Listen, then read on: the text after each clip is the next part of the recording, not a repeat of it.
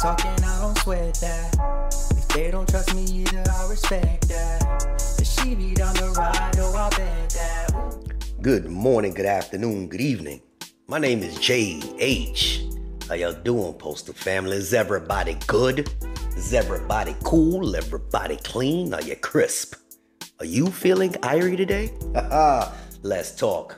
We're gonna jump right into the video. I'm a little fed up, a little tired of having to talk about the unions, but unfortunately, here we go again. And I want y'all to plug in. I want you to listen. I want you to comment. I want you to use some of your own intellect and see how we gonna fix this problem. I spoke to a young lady and she told me how to fix the problem. And we'll get into that at the end of the video. You see me? Let's talk. Hello, I'm a mail handler out of Albuquerque, New Mexico, local 331. I pretty much keep up with your videos and notice that you are extremely handsome. No, he didn't say that, but I want to throw that in there. Let's talk. You've had noticed that unions are a hot topic recently. I'm reaching out to you to see if you'd be interested in doing a video regarding our local union elected officials. This person is bold, but I'm gonna do it anyway. You'll see why. You'll see why in a second. Oh boy. Local union elected officials taking advantage of the local's money. The Department of Labor requires each local to report the IRS book numbers on the Department of Labor's website. We are a small local, so our elected officials' salaries are not paid by the local. Follow me now, family, follow me. The post office gives elected officials and stewards union time on the postal clock. All right, so sometimes when the union has to go handle business, they do it on postal time, right? Right, okay, we got that, If you don't understand it, talk to your local union. I know there's gonna be some union members on here sitting there really aggravated because I'm exposing. If it ain't you, you shouldn't be mad. If it ain't you, if it is you, then you should be mad at the people that is, yeah, okay, let's talk. The local only pays elected officials when they are doing union business such as arbitration, lobbying, and union trips. Out of the 150 union members, 2 show up to the union meetings. Shame on you. Because what did I tell y'all before? The union is what we make it, right? Right. But, let's continue. The local hold one every 3 months. It's supposed to hold one every 3 months, but they don't. They do so, I'm reading what they wrote, so it's a little choppy. They do so 2 or 3 times a year. About a year ago, I started asking to see the books, and the president and treasurer wouldn't show me. I wrote our national union, and the national president responded that it was a local matter and left it at that. They told me that something shady, this told me that something shady was going on. So I did some research and found out about the LM3 reports. Y'all know what that is? I don't. We'll find out together. It turns out our treasurer has been paying himself around $25,000 a year, and our president has been paying himself about $10,000, which is insane.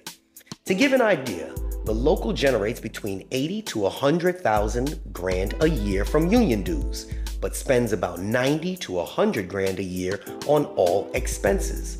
The president and vice president, treasurer, branch president, and state rep receive about 40 grand out of that 90 to 100 grand.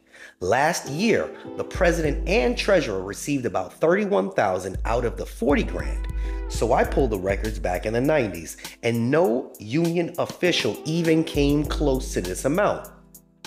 I got a hold of the ex-union president of our local, which he was part of the local from the 90s to 2008. And he explained to me what the treasurer does and that there is no reason why we would receive that much or he would receive that much. He also explained to me that our current local has done 1 arbitration since 2008. 1! Y'all don't hear me. And does not travel to meet with Congress or do training like the local did back when he was there. He stated this made a difference because this would be the only reason why those officials would be receiving so much money. It turns out this treasurer has FMLA and calls in 2 to 5 days a week and has no leave. So he is using the union reimbursement form to claim he's doing union business at home to make up for his postal salary. Boy, this is exposing. Wow, yo, you bold. I'm pointing at the phone. You bold. All right, I have reported this to the Department of Labor, and there was an audit done about 8 months ago.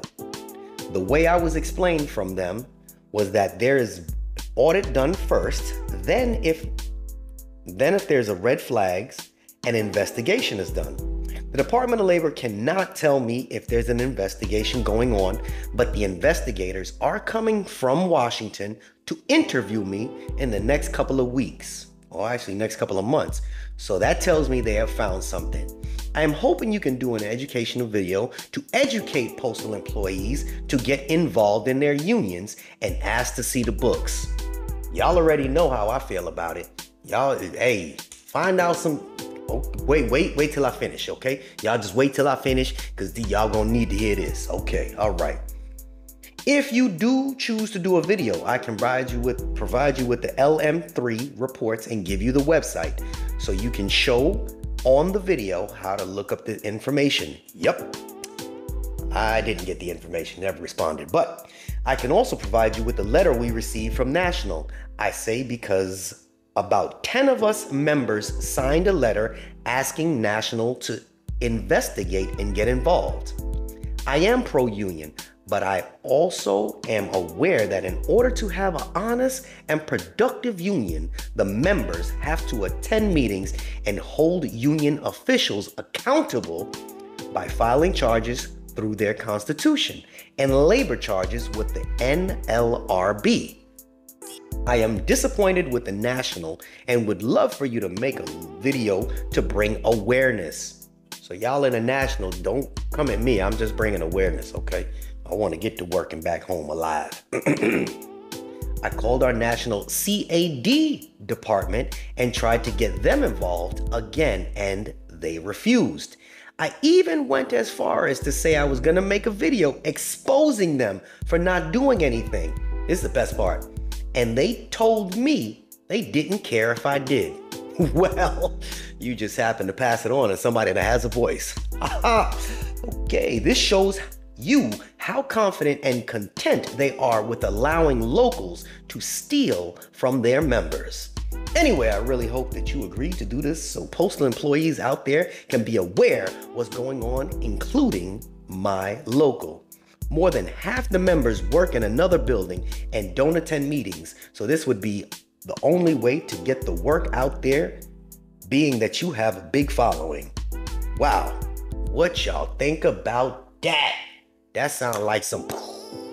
Now, this is the time when each of you guys say, you know, I heard something about that. You know, I figured that. And I read the comments. I love reading the comments. But the only problem is that the comments do not change a thing. The only thing that's going to change something is that I spoke about in the beginning of the video, I was going to share some information with you. You guys have to have your voice. Jay, but we already tried. You know, you don't really try. But you know what's going to wake these people up is the moment you guys ask for that one form to withdraw your union dues, because you're paying for them and they still have to represent you. Do I condone it? No. Would I do it if I were in this scenario? Absolutely. If you go to get information or your union is not providing you with information that is necessary for you just to sleep well at night, knowing that you can have a job tomorrow, to know that the money that you work for and paid to them is being put to good use and not being used for personal financial gain, then yes, go ahead, get that form. How do we get that form, Jay? Human Resources. Or you can be bold and ask your own union representative, go to your union hall and find out. Now, I was just informed today that the carriers can ask for their forms and ask for their money to stop being withdrawn from their check. Right. And they don't have to wait the year period. From what I understand, the APWU, and I know this for a fact, you have to do this in the year, the actual annual date that you signed up for the union. So you'd have to call human resources, find out your date. Once you find the date out, then you ask them to send you the forms. Get the forms, keep them with you, and then you have to mail this form, certified mail, registered, whatever it is, to them within a certain window. It's like a 20-day period from the date that you actually signed up. Again, that's how you do it. Why you do it? Because if enough of you guys stop paying your union dues, it's going to wake somebody up. Somebody's going to say, we need to stop with the foolishness, or they're going to vote the person that's conducting the foolishness up top out and get somebody that actually wants to work for you in. It's not about talking about it anymore. It's about being about it. If the rural carriers are going to that extent to go look for another union to decertify their union, the least anybody that's going through these issues with your own union could do is just stop paying. And when there's enough people that stop paying, it's going to send a wake-up call. The bells are going to start going off, and watch, the domino effect will go nationwide. But when you start seeing or digging deep like this individual did, this individual did, you know, me, if I were on the outside and looking at this individual like, damn, why are you so nosy? Well, thank you for being nosy, because you found information that you're sharing with the country right now that's going to give the country information for them to step forward and start doing your own research. And take the time. I mean, how much time is that literally, seriously going to take you to go ask for some reports on where this money is, where's it going, and where is it going to be spent? That should be what you want. You don't just give people money and give your lawyer money and just say, what are you using it for? And we'll let you know.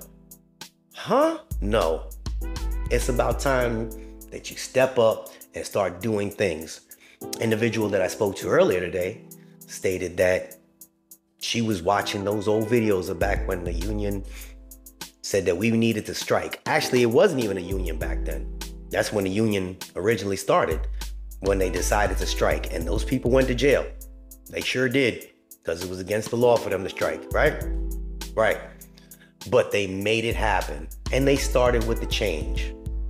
I'm not telling anybody to strike, but it took a strong voice and a strong movement in order for things to change. I read every one of your, and this is what I like to do. I like to throw the salt out there for you guys to sit there and start fumbling and getting upset. But it does no justice if you're not going to do anything with it. You have to stand up and make things happen. You see me? This is JH. And if you made it to the end of this video, I want you all to make sure you pay attention. Within the next 2 weeks, I'm going to have a postmaster, interviewing a postmaster on here. And yeah, I'm going to be the bad guy. No. I'm going to be the pro worker. He going to be the postmaster, and we going to hit him with some of them hard questions. And if you have any questions that you want me to ask this person directly, please email me with your list, because I'm going to just start rattling them off. And I'm going to try to be the biggest asshole that I can be to see how he handles it under pressure. He's a really nice guy, but he don't know what he got coming to him. All right, we out. Unexpected expenses stressing you out? Get the money you need now with Loans for Feds, a program designed specifically for federal employees. Bad credit is not a problem. Application is fast and easy with same-day approvals. Apply now.